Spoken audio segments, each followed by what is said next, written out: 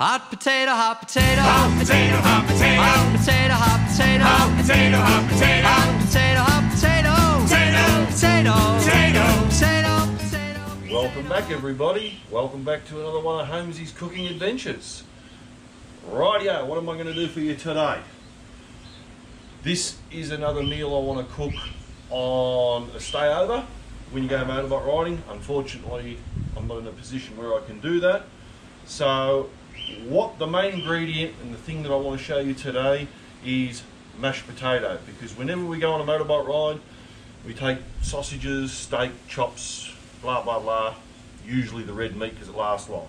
So I'm going to put some chops on there and some onions and stuff, because that's going to be the side dish to what I'm actually trying to display today. So I'm going to make mashed potato, not using a regular potato, but we're going to use packet spud. So we're going to do that today, and I'm going to show you how easy it is. That is going to be complemented with my chops and onions over the top. And when you read the packet on this particular mashed potato mix, it says to mix it with water, and you can do that, but it tastes like shit. So we're going to spruce it up a little bit and make it a little bit better. And by doing that, rather than use water, we are going to use milk that I have here. So there's a little bit of milk there. Now that's just regular milk in that bottle because I'm home today. I have done this before. If you're going to go on a stay over, one of those will do the trick. That's the exact measurement, just about there. So yeah, you can use that. It's long life, straight off the shelf, and that will do the job just as well. But I'm going to save that for my next trip, so I won't use that. As I said, I'll use the regular stuff because I'm at home and I can get more if I want. $1.95, Safeway, Coles, IGA, any good leading supermarket. So that's that. But I don't want you to go away, because I'm going to cook that meal first, and then once I've put that meal together, we'll have a look at it and have a bit of a taste. And then, as a little bit of an extra and a little bit of fun, I'm going to show you how we can make mashed potatoes out of a packet of chips. That's right, we're going to make mashed potato out of this bag of chips. So let's get some oil on the Ozpig. I've had that heating up for a little bit now. So let's get some spray on there. And as I always say, get your prep work done. So we're pretending we're out in the bush, and all this stuff I've got here would usually be in smaller containers or whatnot. So we'll get some onion on because they take a little while, and then we'll get the chops on, and we'll get this stuff just about ready, because when we do the mashed potato, that doesn't take long at all. I'm going to put the milk in there. It's only got to heat up enough till it's just before it boils, and then we add in the packet mix and we'll add that in slowly as it gets thick and gets the consistency of what mashed potato should look like. We probably won't go too wet straight away because we're going to add butter and we're going to spruce it up a little bit to make it a bit nicer. So I'll show you that when we get there. So for now, I've spoiled myself today because I'm only making lunch for myself. So yeah, I went and got myself 4 lamb cutlets. They were $12 or $13 there. So, but as you know, I've got a family of 5 and I need a bank loan to shout the family this sort of stuff. So I'll get them on, and I'm going to put them on at the same time because this will all take a little bit of a while. So while I'm doing this, I'd just like to say a big thank you to all the comments that I received from my last 2 bike videos when I spoke about branching out a little bit, changing the name to sort of Holmesy's Adventure, leaving the cooking off the end. Obviously I'll still wear my top and I'll still do cooking, but yeah, much appreciated on the comments that you sent me and all that, and I'm looking forward to making more videos with a little bit of extra content in it, a bit of bike stuff, a bit of camping, all that sort of stuff. And we'll keep a little bit of cook in it too, and I'll still do the regular cook segments like I'm doing now, I'll keep them up. There maybe just won't be as many of them. So but that's all good. Bit of salt and pepper. We do that. We'll give these onions a bit more of a spray. And another little handy trick is, I know we're talking about mashed potato today, but there's something else I may as well share while I'm doing it. And once you put onions on the fire and you start cooking them up, you add a little bit of brown sugar is good if you've got it, but white sugar will do the same. You might not know that when you actually put sugar and you heat it up, it actually starts browning off and goes into a liquid, and that's exactly what it does with the onions. But it gives it that really nice brown, sweet effect that we want. So, not a whole lot. Just give them a bit of a sprinkle. And it makes them really nice and caramelised. So, meat's on, onions on. We're talking mashed potato. Let me get that nearly cooked. And when that's nearly cooked, or close to where I can just leave it on the plate, then we'll get into what we're talking about, and that's mashed potato. I'll get back to you. Welcome back, guys. Starting to heat up nicely. I thought I'd just come back to you for a minute because we're going to have some veggies with this. This is exactly what I would do if I was out on a camp. So what I've done is I've grabbed myself a small tin of peas, easy to carry on the bike. Just crack the lid, and while I'm waiting for the meat to do its thing, this is a good way. So what we're sort of trying to pretend to do here is, there's a couple of ways you can do this out in the bush. You could put this plate on this burner, cook all the meat up first and the onion and get that right, and make sure you've got some foil with you, which I normally carry. And then you could take this off the burner if this is all you had, and put the foil over the top, and the plate and the foil would keep that meat and the onions nice and warm while you do what I'm about to do now. Is I'll put that on there, turn the gas on. So all we'll do is we'll heat the bottom of the can, we'll get that hot, and as I said, you get that hot, you could put that to the side because it won't cool down that quick, and do the mashed potato last because it takes less than a minute to heat that amount of milk, and then put the powder in and the butter and make it all nice and then serve.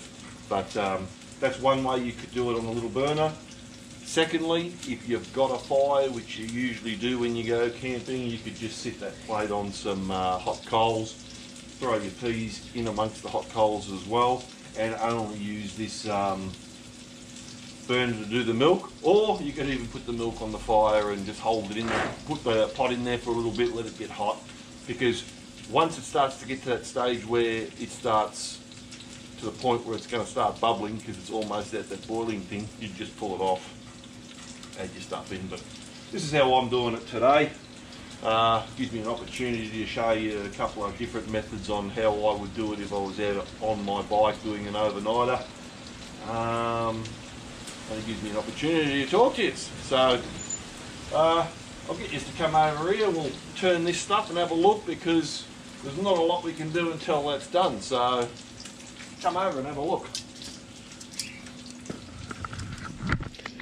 You're on the, you were sitting on the KTM seat then. So as I said, these will brown up really nice because of that sugar. I mean, they do anyway, but the sugar just gives them a nice bit of flavour. So, ooh, that's what I like about cutlets. You can actually hit them pretty hard and cook them pretty hard, and they still taste really, really good because they've got a lot of fat in them. So, yeah, I've just put them right over to the side because they're just about done. So, what I'm going to do is, once this peas is warmed up, have a look in there. Not a lot of fire going on in there, just enough to cook what's going on up top there. And the peas are on the burner. Once they start bubbling, we'll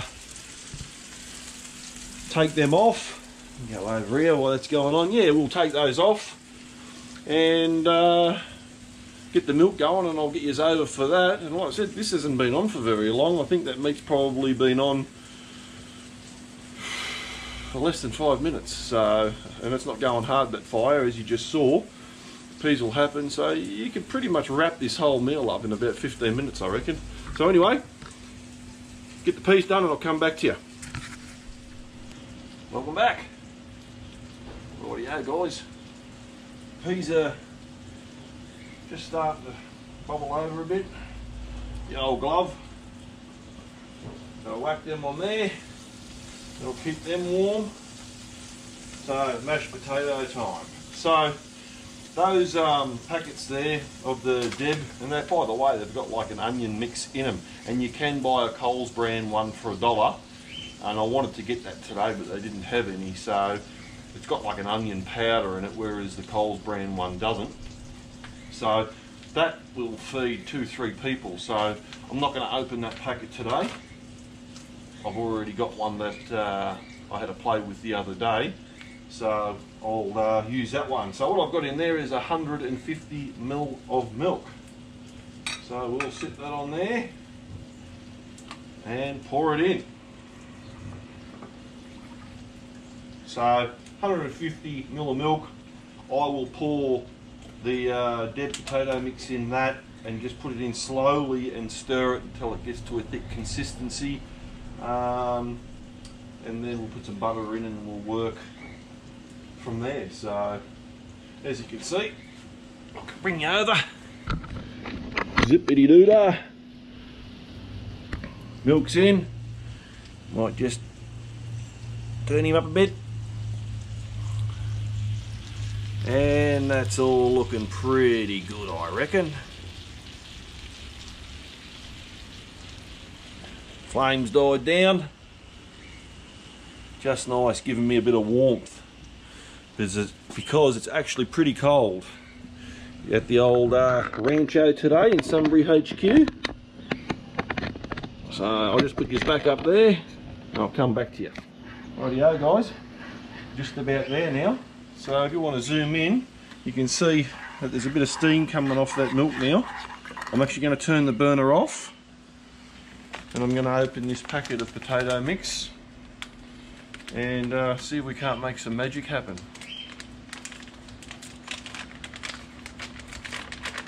So I'll pour a little bit in. I won't go too hard too fast. I'm obviously going to put a fair bit more in, but I just want to get the consistency right. You can already smell it. So remember, that burner is off now because the milk's warm. So we'll put a bit more in.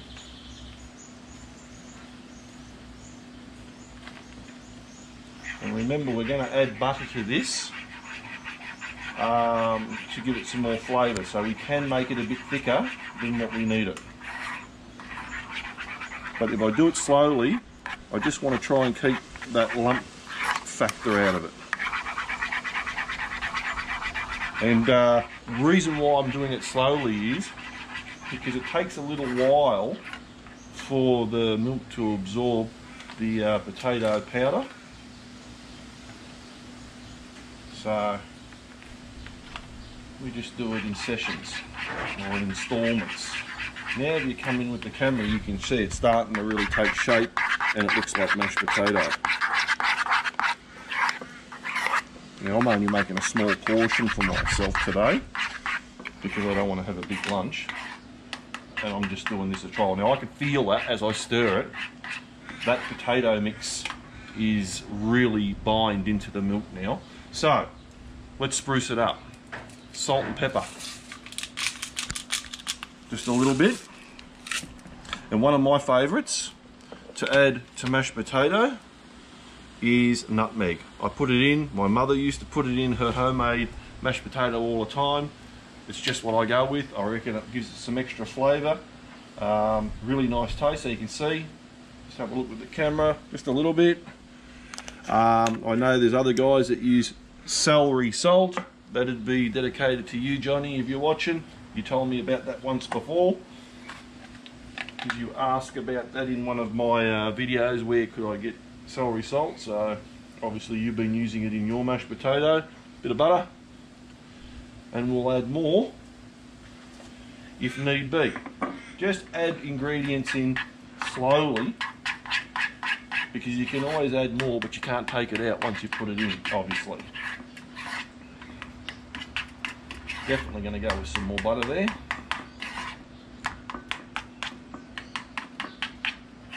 And I can feel still it's got that real sort of gluggy, not smooth, so we'll go a bit more. Who doesn't like a bit of butter? Now normally I just have a little bit of butter in a small container, but again, I'm at home, makes it a bit easier. Rightio. Time for a taste.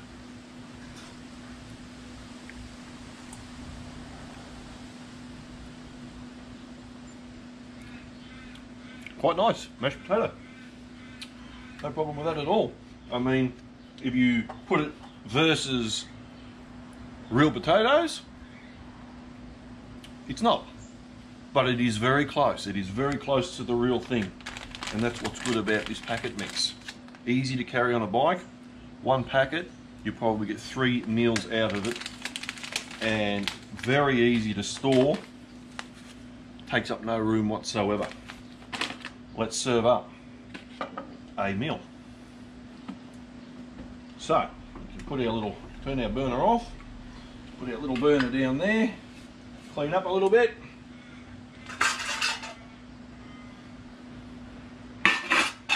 We're all set. Serve up our mashed potato.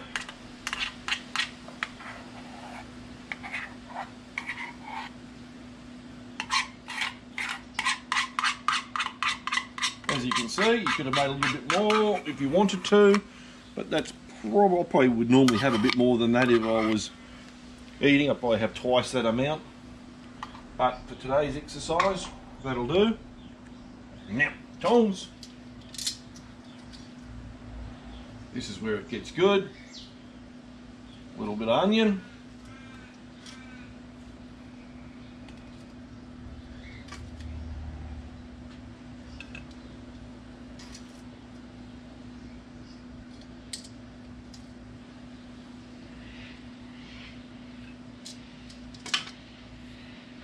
Put my motorbike gloves on, Weldon gloves, but I would use my motorbike gloves if I was out riding. Take the lid off him. Normally I'd just pour the water out.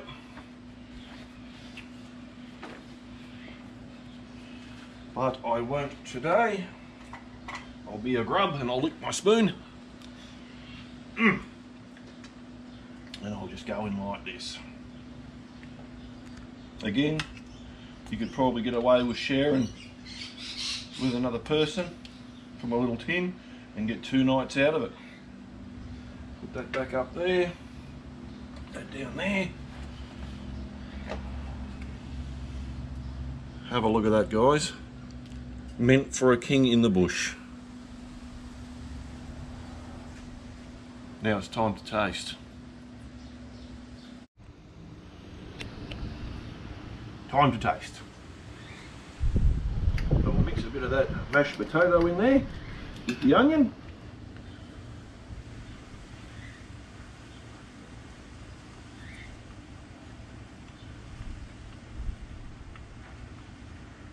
Yeah, really good. Now that I've mixed the onion in there, if I served that up to you and didn't tell you I made it from a packet, I don't reckon you'd notice the difference. I really don't.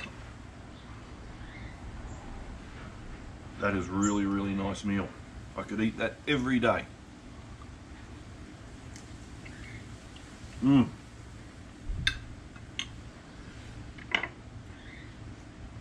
What I am looking forward to is one of those babies.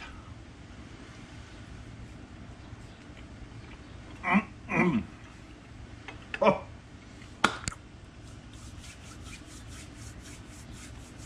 They are just heaven. All right. Remember, the segment's not finished. I'm going to tuck into this and eat it all up. Out with the Deb. And I'm going to show you how to make mashed potatoes with a packet of chips. Let me get into that. I'll come back to you. And welcome back, guys. Bit of a quick clean up. I'm getting smoked out now. Got rid of all the other stuff. So yeah, let's get back to mashed potato out of a packet of chips. That's right, we're going to make mashed potato out of a little bag of Kettle's sea salt chips. So there is a little bit of mathematics to this, and what I mean by that is what we're going to use is 1 cup of water against a 70 gram packet of chips. So normally I would carry a couple of these bottles in my panniers, and what's this one? I think it's 250 ml or something. So as I said, at home we'll just do it pretty much how I said. So we put 1 cup of water in there because we can always add more later, and we will get that on the flame. So I have to put water in there before I put the pot on the burner, otherwise it tips up. On with the gas. Same principle as before, guys. You need to get the water hot just to the point where it just gets, just before it gets to boiling point. So it's only a cup of water, won't take that long. So let that do its thing. So we will add a little bit of milk to it later. Once it starts thickening up, to make it taste better, we'll put a bit of salt and pepper in, and we'll still go with the old nutmeg to make it taste a little bit tastier. Remember, it is a packet of chips. So what we do here now is we're waiting for that to get hot. Now, to make this work a little bit better and a little bit quicker, what I'm going to do is just break down all those chips into a fine mixture or a powder. So just break it up.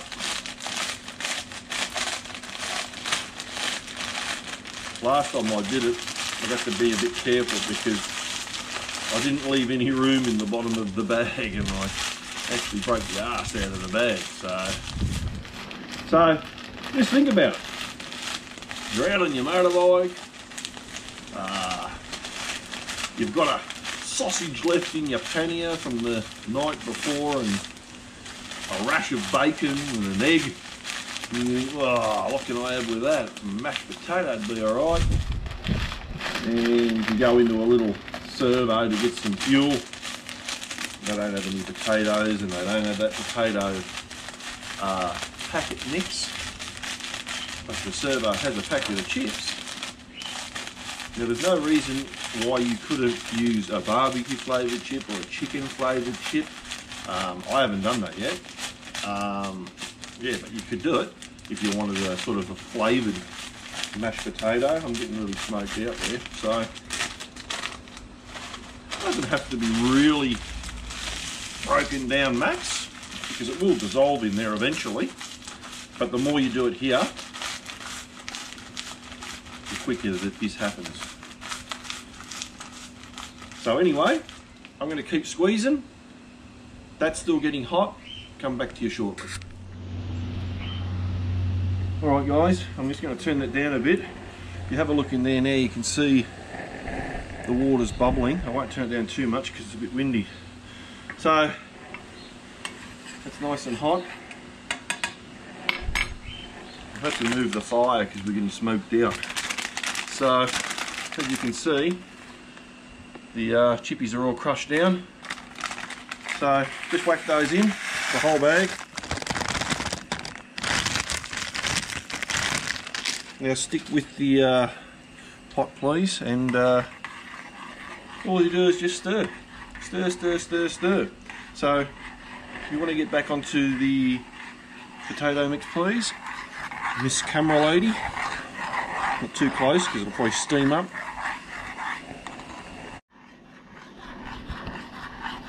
And as I said, Just keep stirring. I sometimes just push things up against the edge of the pot. Now the heat's still on, and I can tell you it absolutely smells very potatoey. Wonder why. And I'll just back that off a little bit.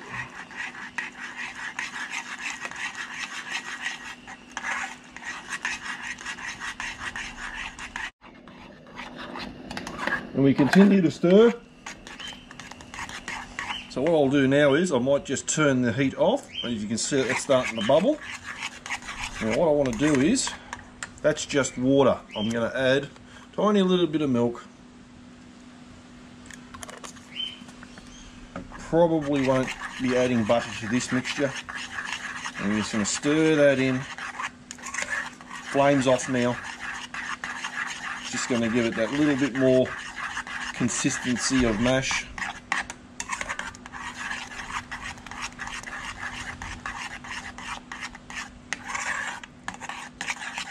Nearly there.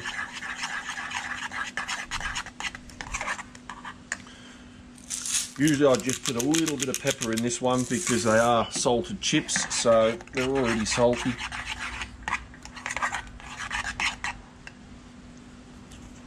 A little bit of nutmeg.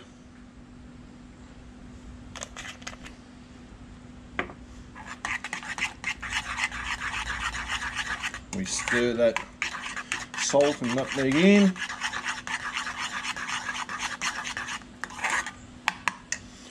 Make sure the gas is off and we serve.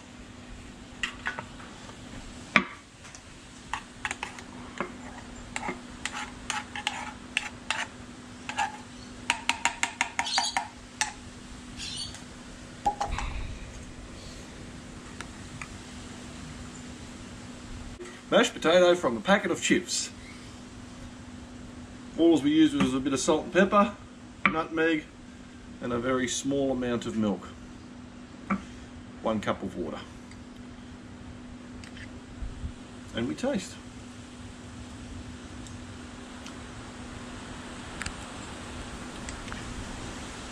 Mashed potato.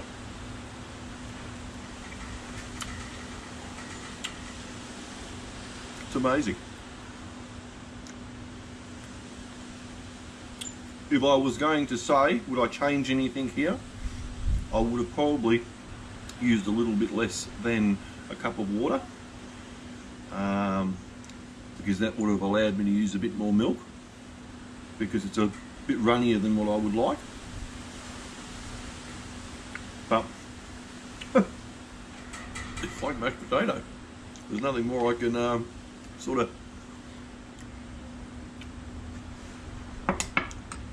nothing more I can say. So there you go. 2 ways to make mashed potato.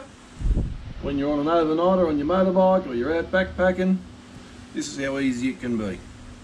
Anyway, thank you very much for joining me again today, and I look forward to seeing you on the next video.